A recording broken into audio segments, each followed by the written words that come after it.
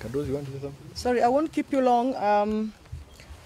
Just to affirm what our Secretary General has said, and to also say that maybe as a party, we have been very patient.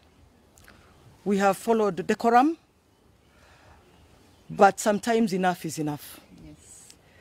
I think those of you who are in the media know where Kenyans are right now. It's not a matter of rocket science. What Kenyans are saying, where they are, and who they believe is fighting for their rights. Yes. Yes. It is Raila, Amolo, ODINGA, and Azimio. We've just come from Moranga, and the reception was clear.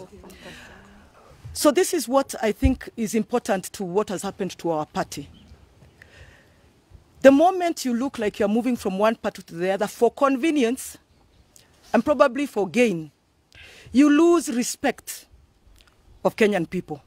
Kenyans are no longer stupid, or they have never been. We've just assumed as politicians they are.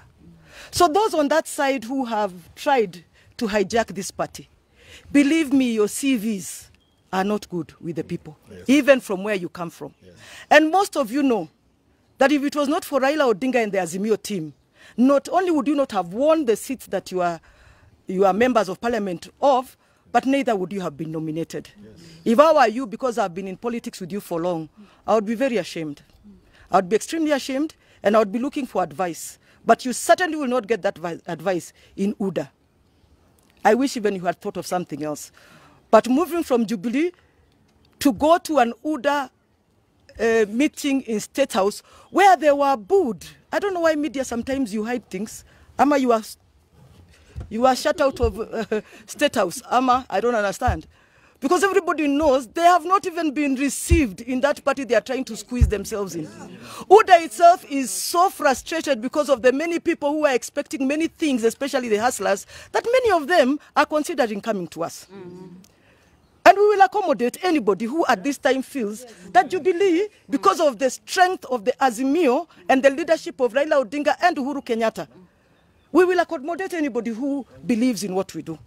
But at the end of the day, SG, as I speak for everybody here, honestly, if we don't get rid of people who are taking advantage of political parties, then this country will never move forward. Let us be that party that goes the full hog.